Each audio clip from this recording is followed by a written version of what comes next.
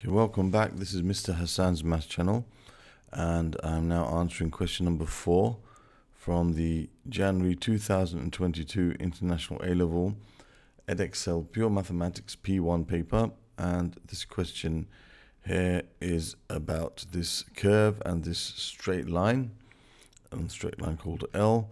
They've told us that the line with the equation x plus y equals 6. So we know the equation of the line, and a curve C with the equation y equals 6x minus 2x squared plus 1. So we also know the equation of the curve. Okay, and the line intersects the curve at the points P and Q as shown in the diagram. Find, using algebra, the coordinates of P and the coordinates of Q. So we want to find where these two intersect. We want to find where these two intersect. And so basically we have to solve simultaneously the equations x plus y equals 6 and y equals 6x minus 2x squared plus 1. So to solve these equations simultaneously, what we must do is use substitution. So for example, I can take this first equation here and make, for example, y the subject. So y is equal to x, y is equal to 6 minus x, sorry. Y is equal to 6 minus x. And then I can substitute y equals 6 minus x into the second equation. So I can replace the y with 6 minus x. Now when I substitute one equation into the other, I have something which I can now solve, and this will tell me the places where they intersect. So when I solve this equation, it will give me the x coordinates of the points of intersection. That's what it's going to tell me now. All right, so that's what I have to do here. So to solve this equation, I see it's a quadratic equation. So I'm going to make it say equals 0, so I can try to use the zero product property.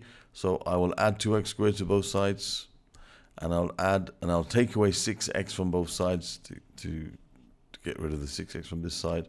So it'll be minus 7x, and I will take away 1 from both sides, so that'll be plus 5 equals 0. So I've added 2x squared, I've taken away 6x, and I have taken away 1 from both sides, and I end up with this equation.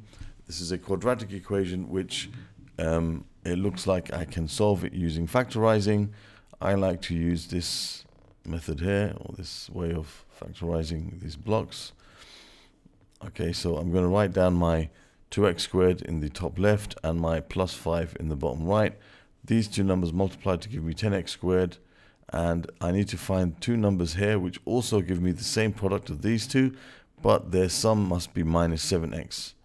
So two numbers that multiply to give you 10 and add to give you minus 7 is minus 2x squared, minus 2x, and minus 5x. That gives you negative 10x squared, and it gives me negative 7x when I add them. So that's pretty simple. So the common factor here is x. X times 2x is 2x squared. X times minus 5 is minus 5x. And 2x times minus 1 is minus 2x. So I end up with my factors x minus 1 and 2x minus 5 equals 0. There's plenty of ways you can factorize. You can do guess and check. You can do split the middle term. This is a kind of like an alternative splitting the middle term method, but the same thing in the end. So x equals 1 and x equals 5 over 2. What you can't do, and you will lose marks for, is if you just put these in your calculator and using the solving equation function, just write down x equals 1, x equals 5 over 2. You can't do that.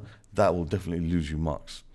Here, so here you got x minus 1 equals 0. And you have 2x minus 5 equals 0, so x equals 1, and x equals 5 over 2. Those are the x coordinates of the points where they intersect. So this is 5 over 2, which is 2.5, and this is x equals 1.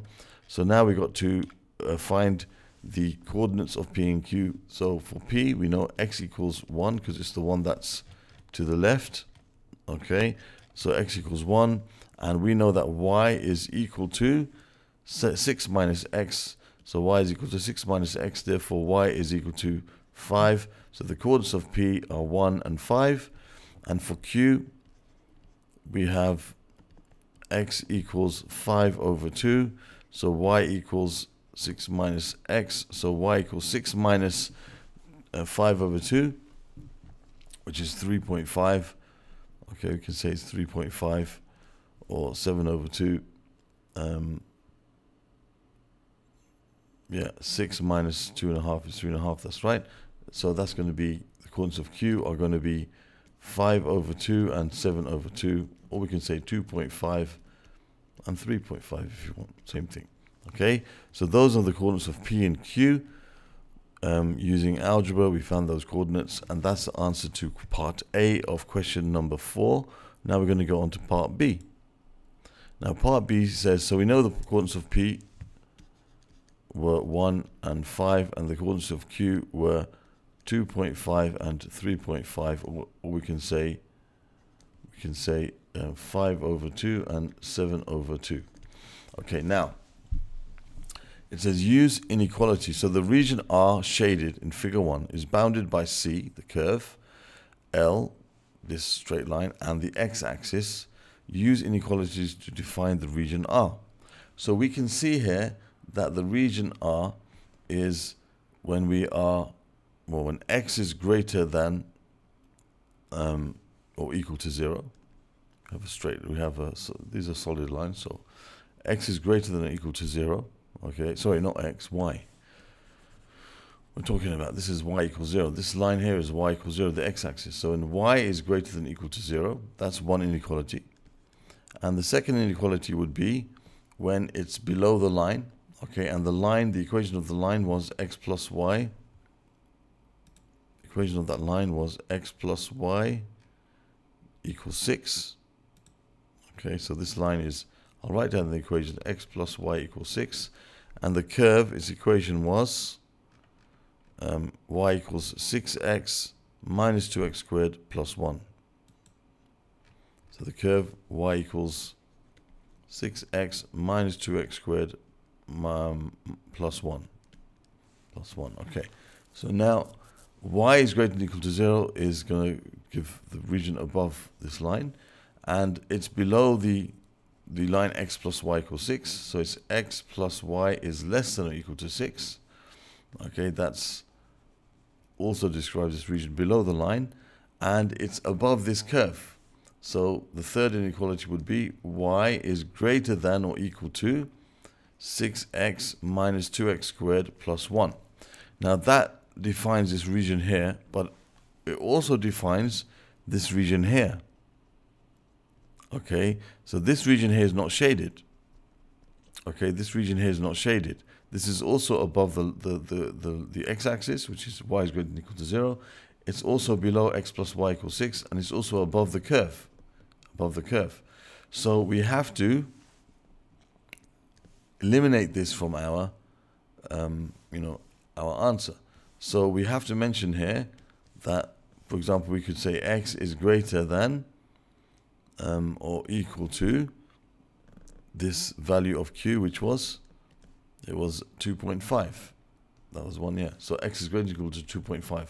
We can mention any x value greater than this here, actually. Okay, I could mention from 1. If I put x is greater than or equal to 1, then it means anything that's above this, further away from this, and below the line and above the curve. This region won't be included here because it's below the curve. Okay, so it won't be included until we get to this point here.